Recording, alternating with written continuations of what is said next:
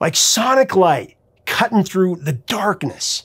Listening to this track, it's guaranteed to take you to a higher plane. I mean, it's been called one of the greatest guitar songs ever written, and it contains one of the greatest solos ever played.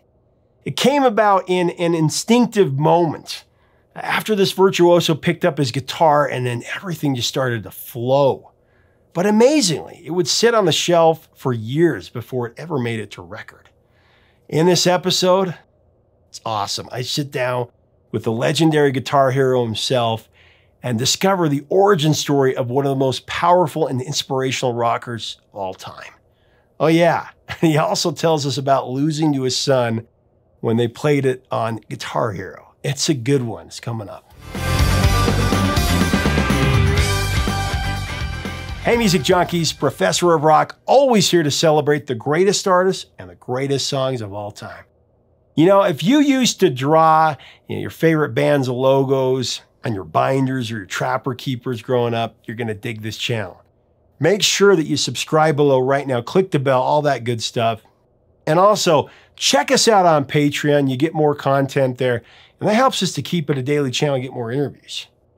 So I'm really excited to bring you another episode from our series, Revelations. This is where featured artists reveal rare and amazing stories about their biggest songs and albums, fascinating insights about their career, stuff you won't find anywhere else. On this installment of Revelations, I get to sit down with legendary guitar virtuoso Steve Vai to talk about his 1990 masterwork, For the Love of God, from his amazing album, Passion and Warfare.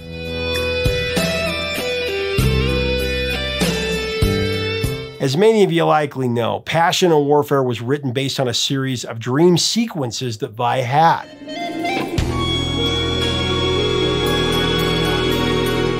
Steve Vai was doing a lot of reading at the time, including reading about lucid dreams or becoming conscious in your dream state.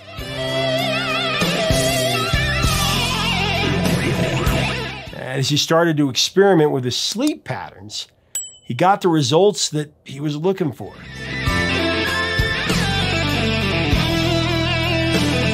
He became vividly aware of what was happening in his dreams.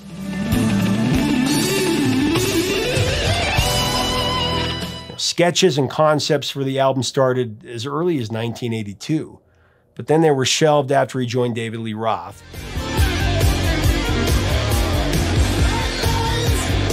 But even during his time with Roth, the concepts for Passion and Warfare, they were bubbling over. Although he enjoyed collaborating with Diamond Dave, Steve Vai had started to move in different directions, feeling like there was this whole other world of music for him to explore. Steve parted ways with Diamond Dave in 1989, of course. And then after Roth, Vai was determined to finish his nearly decade-old record. This happened at the same time that he was completing the guitar parts for the Whitesnake record, A Slip of the Tongue. And then he was touring with the band.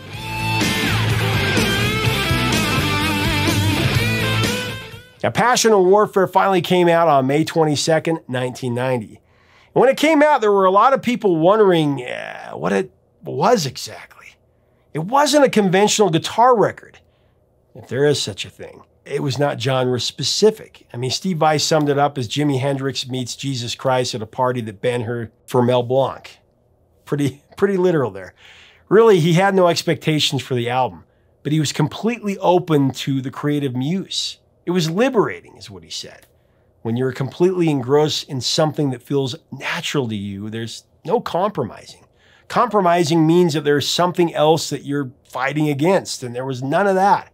It was just pure creative freedom and joy. And that's what I felt flowing through me at the time. That's what he said. I mean, the music on Passion and Warfare, it just flowed. It was nothing but natural.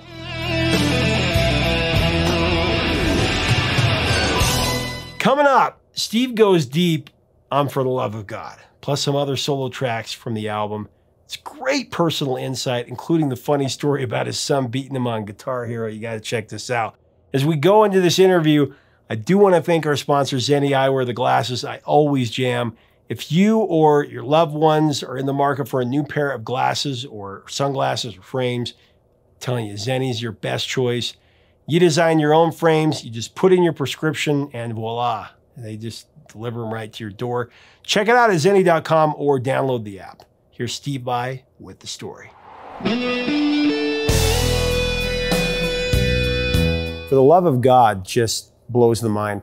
I'd read that you had fasted for 10 days. Tell me about that experience. Yeah. Well, I wrote it many, many years before that. It was one of those instinctual moments where I just picked up the guitar and sang a melody and played the chords, and it just came. And I just captured it and put it on the shelf for years. Yeah. And it was always, you know, whispering, finish me, you know? Yeah. So then for Passion and Warfare, I decided to, you know, break it out. And I had the whole vision for the song, and I wanted it to be melodic, intense, powerful. When I was a kid, I always envisioned what my desire was to be the best performer I could be, and to make it look as though there's no limitations in what you do. You know, like everything looks elegant and it flows beautifully, and it's uplifting and it's powerful. Because there are some people that really derive great benefit from that. You know, they really enjoy seeing that in a performer. And I don't know why, but that's just what I always wanted to do, and that's what I'm doing. To the best of my ability. It continues to evolve, but with For the Love of God, when I recorded it, at the time, when I was in my mid-20s and stuff, I had discovered this bookstore in Hollywood called the Bodhi Tree, and it was like this metaphysical bookstore that had everything in it, from all the world's religions to spirituality, UFOs, numerology, the pyramids, everything, you know, witchcraft, all this crazy stuff. And I just absorbed as much as I could. And one of the books that I was reading was called The Miracle of Fasting.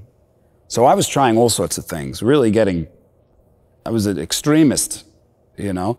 And I started fasting like once a week, you know, because there's a lot of health benefits you can get from it. And fasting for 10 days a couple of times a year. And I happened to have been on that 10-day fast when I was recording the guitar part. So I was in the middle of it, like 4th or 5th day, when I recorded the guitar part. Gosh. Yeah.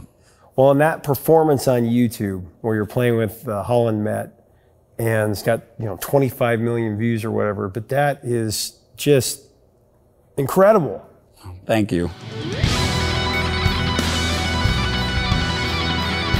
Guitar World and so many magazines call it one of the best guitar songs, best solo. Guitar Hero 3 too is on there. You know? It's on there. Yeah. What's funny about that is I played that game with my kids, that song, and they just kicked my ass, man. And I'm like, wait a minute, no, I wrote this. My perspective of my past is really, there's so much gratitude. When I look back, I can't even believe how everything just unfolded so beautifully for me, really. I never really felt like I struggled in the music business, so to speak. But it didn't mean I didn't have struggles in life. Psychological struggles that you have in your head that may not even be based on events that seem real, you know? But there's great value in your suffering, because through it, you have an opportunity to man up, so to speak. And when I say man up, I mean cut through the crap in your head and start finding yourself. And deep suffering can do that. So the thing one of the things I'm most grateful for is the hard times, the hard psychological times, because that's how you gain independence. That's how you find strength. Do you know what I mean? That's how you find a new plateau to view the world from. So I guess the moral of that story is, if you're going through hard mental suffering right now, at some point you'll see what a great aid it can be. It can be a gift. It can be a gift, because if it gets really bad, you're forced to shift your perspective. And all mental suffering is just bad thoughts in your head. Yeah. That's it. It's the quality of the thoughts in your head. They're repetitive and they're negative. And as a result, you can go into a very dark place. And then it can get so difficult that you start looking for light. And the light is really just the realization that your mental suffering is just thoughts in your head, unnecessary thoughts. Well, your music, Steve, thank you so much for your music, because first of all, it's always been to me an amazing representation of joy, suffering, but also spirituality. There's some darkness there, but the light always shines through, and that's that joy in your music. So thank you so much. Well, I wish I could take credit for it, but thank you.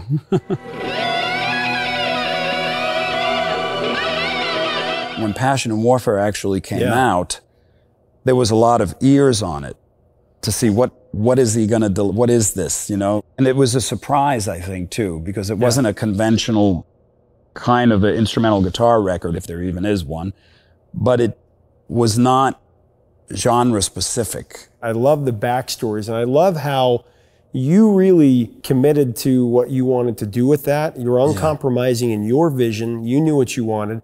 And even when Capitol, I love how, because it changed from Don Grierson to you really did your Joe homework. Smith, Wow, to Simon you remember Potts, all that right? stuff. I'm impressed. Oh, thank you. But you said no. For me, when I heard that album when I was a kid, 1990, right before grunge hit, when I heard that, I'd never listened to instrumental music per se. Yeah. But I followed you because, of course, you were the guitarist for David Lee Roth. I was a Van Halen fan. Yeah, you're like the typical ears. Exactly. That were, And so when I listened to it, I was like, where's the singing? And it like kicked open some kind of a trap door in my brain. We're like, what is this? Nice analogy. And it started to help me to understand what music could be, the possibilities.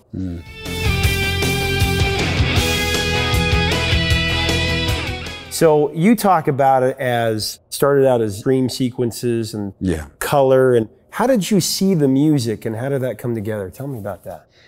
Well, you know, it's interesting because when you use words like non-compromising, it almost seems as if you had to put effort into doing it a particular way. But when you're completely engrossed in something that feels totally natural to you, there's no compromising. Because compromising means that there's something else that you're fighting against, in a sense.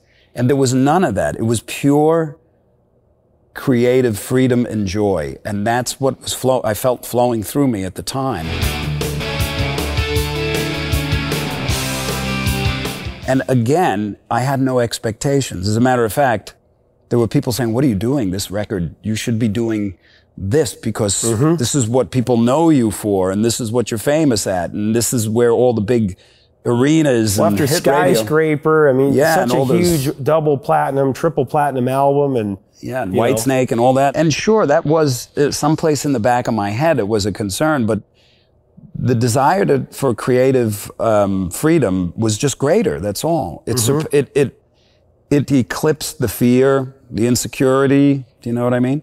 Because it was so liberating. It was so enjoyable. And people do it. Whenever you're doing something that you're really enjoying, everything is flowing, and everything, it feels natural, and things come, and you look at them and you say yes or no. There's no, it's just very easy and flowing, That's how that record came. So that kind of music that's on Passion and Warfare just was what was natural, really natural to me at the time. So it was easy. I love how you summed it up as Jimi Hendrix meets Jesus Christ at a party that Ben Hur threw for Mel Blanc. Yeah, I love that. That's a great description of it, because when you get to like the animal, which is kind of a lust, and then you get to answers, the joy of that, and sisters, and love secrets. I mean, talk about complexity. Let's talk about that one for a minute, because thank you. The baby crying and the way that it's like this deep spiritual longing. How did that come about? Well, you had mentioned before that Passion and Warfare was based on some dream sequences. One of the things I was reading about that was very interesting to me was just becoming conscious in the dream state, having vivid dreams. And so, like anything, there's books written on it, and there's things. So I started to experiment certain ways of sleep patterns, and certain, you can even eat certain foods or something like that. And I got results, which really were just more vivid awareness in dreams, you know? And it came and went, you know, I don't really focus on that these days. Kind of like that moment right before you're about to fall asleep, but that moment that's in there where you're still a little bit, I mean, you've described it, and I love the description. And then sometimes what happens is, you know, dreams are foggy and weird sometimes, and there's all these analogies going on that digress into, you know, so I was writing everything down, but I did have this several times. I've had this really profound kind of dream experience, and it always happened at the end before I woke, which is really the only time you remember a dream is when you wake up in it. But this was something different. It was this intense sound that it was, and I had read of other people experiencing something similar, so I know I'm not alone. Oh yeah. Yeah. And the only way to explain it was, you know, picture yourself traveling through space, so to speak, whatever, at this incredible speed, and everything's just, and the sound is like thousands of instruments all out of tune, but celestial orchestra. It was a celestial orchestra, and it wasn't like it was loud. It was more than loud. It was everything, and it was all incredibly powerful.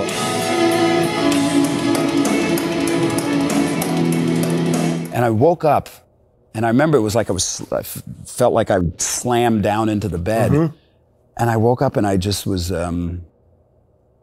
stunned. And that music had always been in there. And when I started to work on Love Secrets, that was the song that I used to try to depict the music I was hearing.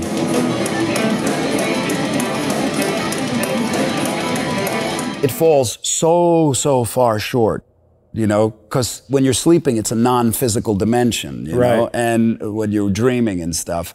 But we're limited in the physical, you know, to a degree. So I started working on that song, and I only had really one criteria, and it was just not to think, just instinctually move. So things would just come up, and it was almost like automatic writing. Right. But it also contains a tremendous amount of musical understanding. Because if you listen to the chord structures and every note, it's composed in a way so that things are shifting, but it's got that rapid. It does. You know, so that's one of my, I mean, it's not an uncommon question that artists get. If you were going to pick one song that was really depictive of you, that's it. Love Secrets is it.